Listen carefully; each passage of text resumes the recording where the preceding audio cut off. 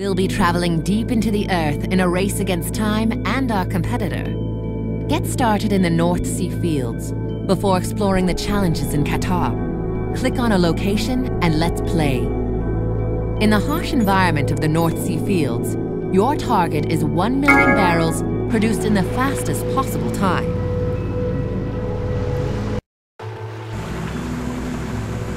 We know the oil is out there somewhere, but it's not easy nor cheap to find.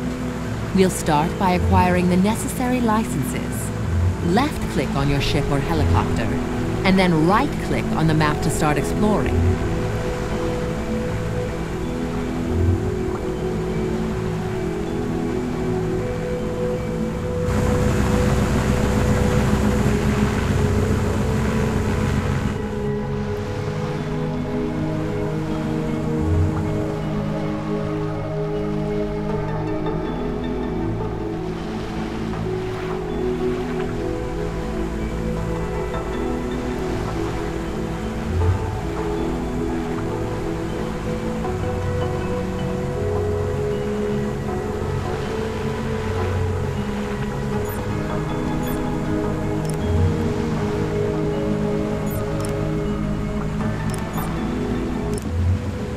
Hi there, I'm a lead geologist. I look for oil reservoirs. Hi there, I'm a lead geologist. I look for oil reservoirs, preferably the... Some 150 million years ago, fish and plants were living in the oceans, fjords, and lakes, just like today.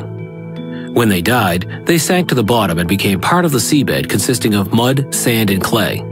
Over millions of years, the Earth's surface layers containing the dead fish and plants were squeezed deeper and deeper underground. This was caused by the weight of newly formed layers and the enormous forces of the continental plates moving. Kilometers below surface, the weight of water and earth layers pressing down from above creates great pressure. This pressure results in loose sediment being transformed into different types of rock, for example limestone, sandstone, and shale. At a depth of around 3,500 meters, temperatures can get very high. A temperature of between 60 and 120 degrees Celsius, and in combination with high pressure and organic-rich rock, conditions are perfect for the creation of oil. Oil has a tendency to move upwards, but when it becomes trapped by an impermeable layer, a so-called seal rock, an oil reservoir is formed. The seal rock keeps the oil locked in the reservoir, where it accumulates in tiny pores between the grains of porous rock like sandstone and limestone. These rocks are called reservoir rocks.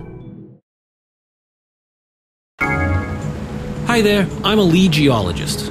I look for oil reservoirs.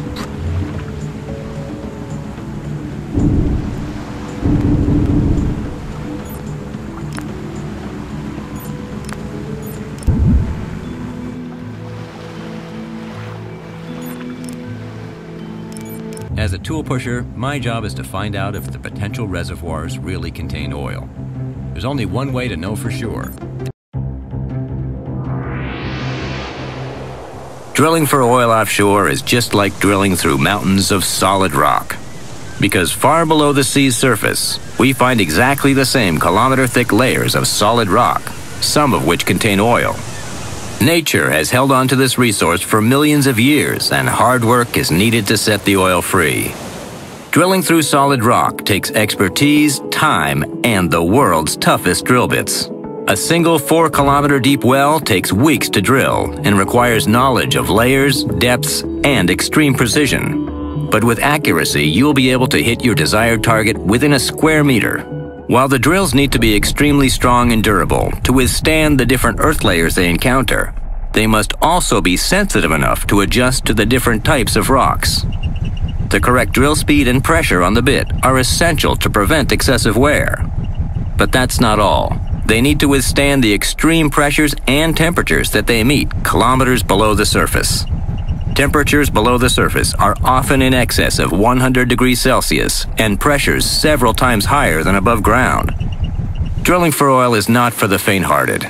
It's a tough, slow, and challenging process, exploring deep into the heart of the Earth's interior. As a tool pusher, my job is to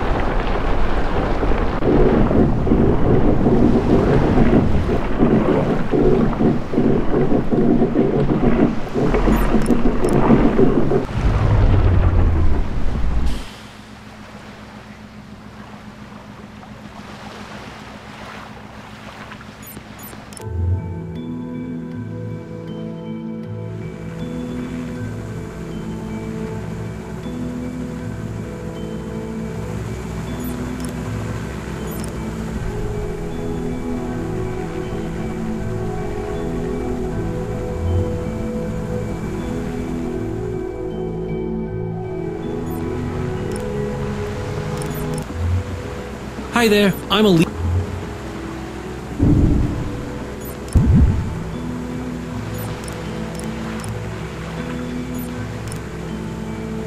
As a tool pusher, my job is to find out if the potential reservoir. The three drilling, big changes can occur in the well pressure, and our drilling can.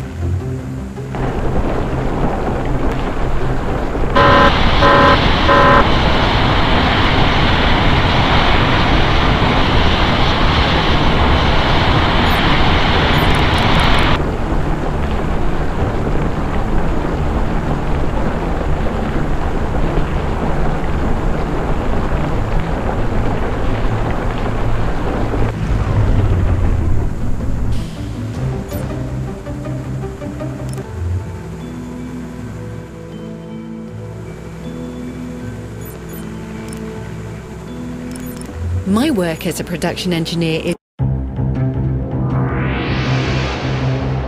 Even when you do find oil, the key to knowing where to search lies in the rock's permeability and porosity. Porosity refers to the structure of the rock and describes the way the rock layers break up when the drill bit passes through. It is relevant to how the oil is hidden in the layers. Permeability refers to the composition of the rock and indicates how well oil penetrates a specific rock type. It is relevant to how the oil is stored within the rock. When oil is found in rock, the complex process of extraction can begin. Only a precise combination of technological insights and correctly metered force will release the oil. Water, or CO2 under pressure, is carefully pumped into the wells to release the oil from the rock and bring it to the surface. My work as a production engineer is defined by the technologies used to bring the oil from deep underground to the surface.